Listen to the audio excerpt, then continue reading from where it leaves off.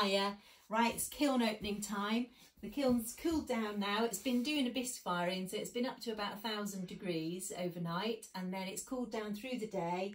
We're at 55 degrees now, so it's about cool enough to open, and the pots will be able to be handled. Not going to burn your fingers. So we've got a few bits and bobs in here. So the first thing's coming out. I've got some planters. So they've gone in leather hard. This is just their first drying firing, so it's a bisque firing. So we've got some planters coming out and some of the herb jars as well.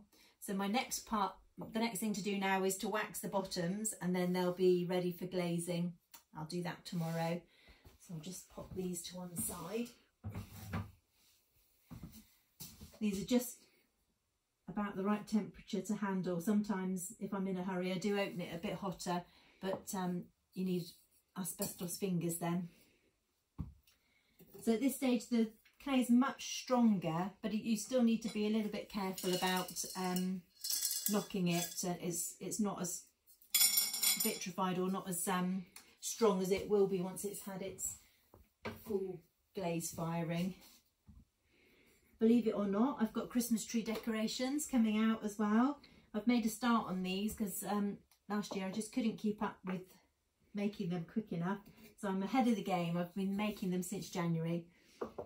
So we've got mugs, and then a taller pot as well, which I've had to lay on its side just so that I can fit it in the kiln for now. Obviously when I glaze this one I won't be able to use quite as many shelves in there, so it just wouldn't quite fit. So that's another commission that somebody's asked me to make for them. So that's ready for decorating. And then just some little special commission pieces coming out here as well, so I'll tuck those away in case the recipient is watching. So I'll hide these ones away. So I've just got 2 layers in my kiln at the moment. So this is the top layer, and I fire them on a bat, which I've put a bat washer over to stop any glaze that drips sticking. And then just underneath is the second layer, and this has got more Christmas tree decorations, more herb jars coming out, and some more little animal commissions which I've been making this week. So the things that are coming out will have been drying for a good few days, depending on their size, to make sure any moisture is taken out. And then doing a bisque firing, things can touch each other, so they won't stick together, but once I've glazed them I can't fire as many pieces because they can't touch once they're in the kiln, otherwise the glaze will stick them together, and that'll be the end of that. So we've got panda bears coming out, we've got some mice, robins, and then some cats, and more commissions. I've been doing a lot of cows recently, so some of the cows are coming out. So our next job will be to paint them and glaze them and get them back in again. Once this kiln's emptied, I've got another bisque firing to put on, so it won't quite go cold, and then it'll be on again.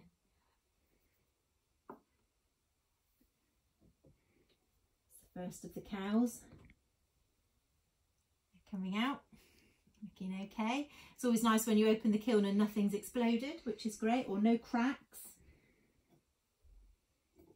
which is great. Especially if it's a commission and you're on a bit of a timeline.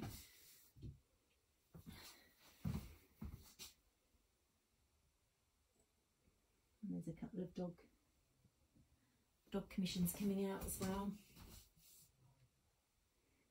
So they're all looking good, which is great. More cows.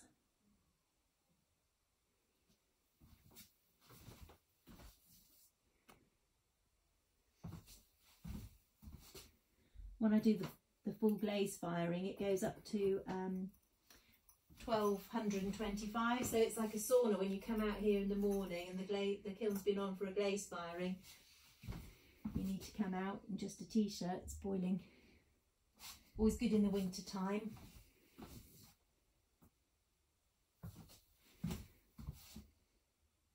And the last things to come out are some little cats. Running out of space to put things. Always the way.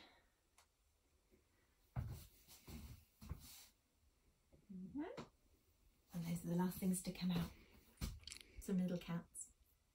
There we go. Thanks for watching. Thank you. Bye.